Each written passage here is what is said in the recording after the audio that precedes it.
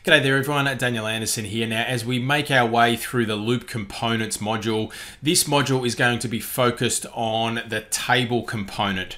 Now we often think of tables as boring old things that contain rows and columns. I'm sure you're familiar with these inside of a Word document to structure our data and to organize different pieces of content.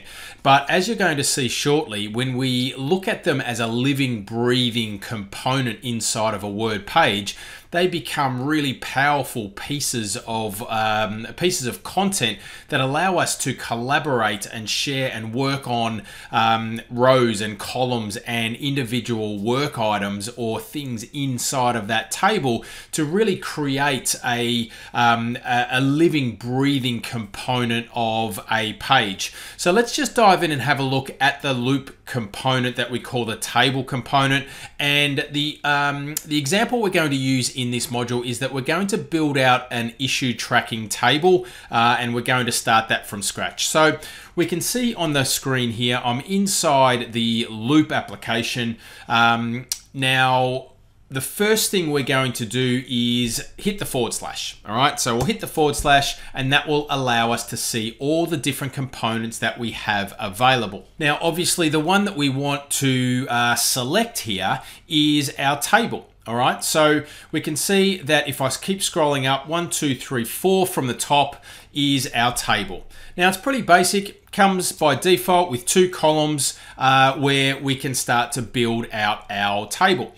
Now what we're going to do first is I'm just going to add some text or a paragraph text here. So we're just going to segment this out and let's call this issue tracker. All right, so we'll just pop in our label here. Now let's highlight this and I want to make this a little bit larger. So let's give this a H2 element there. All right, so it makes it bigger, bolder, and it just stands out and segments our page a little bit more. Now we can see here we've got our 2 columns.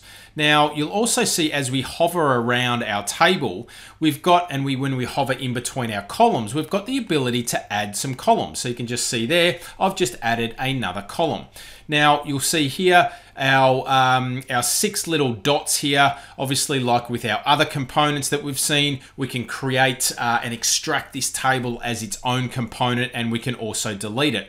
Now this little icon here allows us to sort our table, and we'll have a look at that in just a minute after we add some data. The next thing allows us to show or hide our columns. So we might not want to show our columns or every single column all the time. So we can show and hide. So for example there, I have just turned off the visibility of column 3. If I turn it back on, I am now good to go. This little icon here allows us to expand the width of our table. So when I click this, you'll see that it expands to the full width of our loop page, and then we can just contract it again like so. If we have a look at our left-hand side column here, this allows us to drag and drop our rows of data. So all of a sudden, our boring old table has become more powerful, more collaborative, and just nicer and more interesting to use. Now we can also do the same thing with our columns, all right? So what we can do here is we might want to reorder our columns. So we can just drag and drop our columns, grab the handle and drag and drop our columns from left to right and reorder them as we need to. Okay, we can also delete them. So if I don't want column number 3 anymore, we'll hit the recycle bin and we are now left with our 2 columns. If I hover over on the right hand side, again, I've got the plus button and I can select to add a column. Now what you'll notice here is that we've got a little drop down menu when we hover over the column title. Now when I click this, this is where we go to rename the column. So for example here, we're building out an issue tracker list. So I'm going to give this first column, I'm going to call this issue. The next one though, I am going to rename this one, I'm going to call this category. The third column in our list, we're going to use a status column, and we'll stop there for now. Now, you'll also see that we can change the type of column that we're using. By default, we're selected with a text column. Now that's okay for the issue because that's where we're going to enter in some text. But with our category and our status column, I want to change this to be a label. All right, so you'll see here that we've got different types of column. We've got number, we've got date, we've got person, we've got votes, and we've also got a label. Now, when I click on label, you can see there that we've got two default categories or groups. We've got progress, we've got 4 options in the progress, we've got priority, which has got us 3 options in our priority. Now, because we're looking at a category here, what we might do is let's add a new label group. So I'm going to go add, and I'm going to go and give this a name of category. So let's go bug, we'll go feature request, and we will just feature request, and we'll just leave it at the 2 options there. All right, so we'll hit save. So now what we've got is the column type has been set to the label, and we're using the category label group. Now let's now change the status column here. We're going to change the column type, and we're going to choose, we'll call this progress. All right, so we'll change this to progress. So you'll notice that that changes the actual title of that column as well. All right, so you can see that it changes the title to the group name there. All right, so now we've got our 3 columns. Now I also want to add another column, but I want to change the column type here to be a person column. All right, I'm going to rename this, and I'm going to rename this to, let's rename it to owner. All right, so we'll name that owner. One more column we're going to add is a date column. So again, I'm going to change the column type, and let's click date, and let's rename this to end date. Okay, so now we've got our table all set up. So we can now add our issue. All right, so let's add an issue. Let's go OneDrive not syncing. And we'll give this a category. So now when I select in or put my cursor inside of this text box or this box here, you can see that I've got the ability to choose from our options. Now this could be a bug, the progress, not started, owner, we can set Alex as the owner here.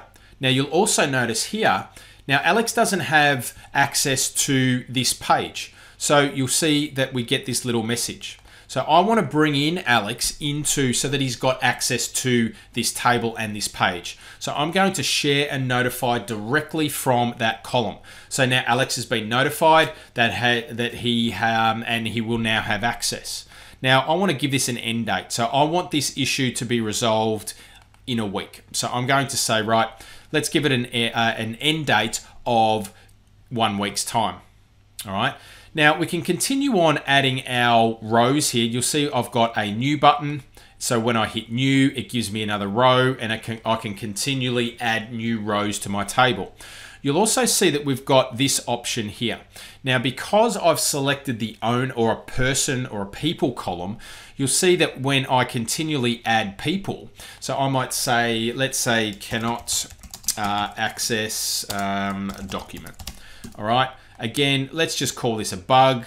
We'll go progress. Let's make this in progress. I'm going to assign this to Megan, and I want to fix this by tomorrow. All right. So here we go. And we've got 2 items, and you'll see that this is a count of how many items each particular person has got. Let's have a look at a different type of column. So now I'm going to hit another column, and I'm going to hit column number 7. Now, as we're expanding our table here, let's now expand our table using this icon. So now we've got a full width column, a full width table. So I'm going to change the type of column, and we're going to set this as a number column. All right. Now, this doesn't really relate to the issue tracker, but watch what happens when we add some numbers here. 100. Let's give this 200. Let's give 5, 5, and 10. You'll notice at the bottom of this column now that we've got some calculations and some maths being done automatically. Now we've got 3 things that we can do.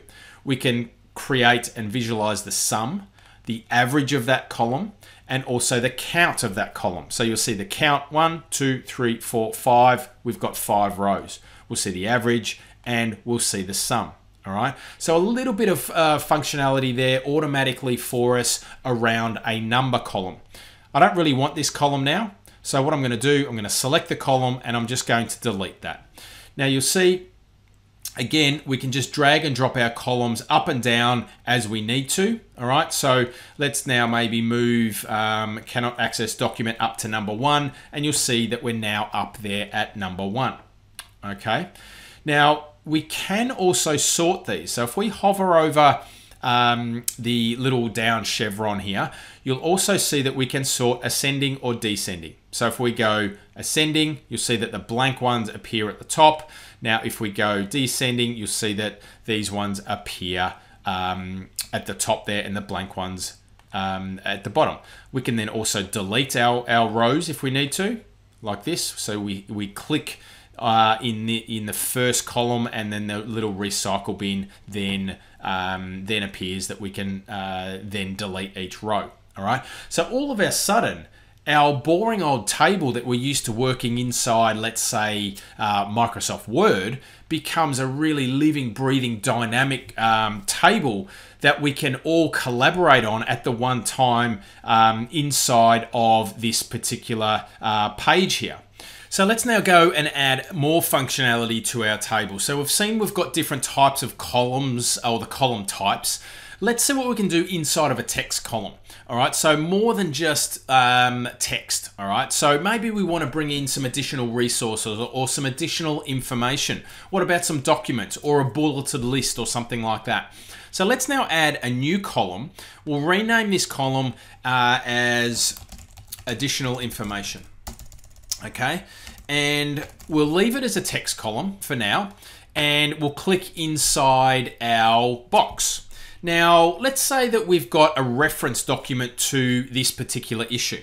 We can use the @ mention, and we can start to type in the name of our document. So let's say we've got this PowerPoint slide deck here relates to this issue of OneDrive not syncing. So we can hit the document itself, and it puts a link directly to that document. What if we want to add some more information? So let's just again continue down the and expand this cell here. So I've just hit the Shift and Enter, and if I hit the /, we can see that we can add some more content or some more context around this particular item. So I might want to, maybe let's add an emoji. So let's add a little emoji. We might also then want to bring in some other types of files, so we can add multiple files. Let's hit the / again. Maybe we want to add, let's say, a numbered list. All right, so I'm just going to remove this emoji here. Now, this could be the steps to help troubleshoot OneDrive not syncing. So we'll go step 1, step 2, step 3. Now, everyone that has access to this table or this issue tracker list can now add some context or their experience or something that they've picked up to help Alex resolve this issue. So we can all add our content inside of here, okay? So not only that text column allows us to add text, but we can bring in all of our other resources. And in the use case here around an issue tracker, around this individual issue, we can then bring in documents and other people, or do a step-by-step guide inside of this particular column as well. And just by hitting the /, we can then see that we've got the items that we can add inside of this column. Now, the last column that we've got in here is I'm going to use this insert option here. So not only can we use the plus button, but we can select insert, and let's go column to the left. So we've just added a column to the left of the additional information column. Now let's change the column type, and we're going to change the column type to voting. So we can see here now that this column, each cell associated to each row, has changed into a voting option for us. So let's now rename this and go your votes. We might want to vote on priority. Okay, so let's call this priority voting. Priority voting. All right, so now what we can do is say, yeah, I think that's really important, not so much this one, and then all together we can collaboratively work on the issues that we think are more, we should prioritize in any given point in time. All right, now as with other loop components, the power comes when we can create and extract this table as an individual component in itself. So we can click our 6 little dots that are associated to this table and then click create component, and that's going to then wrap this whole table in its own component that we can then extract. We can then embed that or insert that into the body of an email or into a Teams group chat or even into a Word document as well. Now that wraps up our module on the loop table component. So hopefully you can see now the power of the table component. No longer do we need to think of tables like we do in Microsoft Word, where they're just these boring old columns and rows. We can bring lots of other resources in. We can collaboratively work on the table itself, and there's a lot more dynamic content that we can add and use inside of a loop table component. So thanks for watching. Hope that brings you some value, and I'll see you in the next module.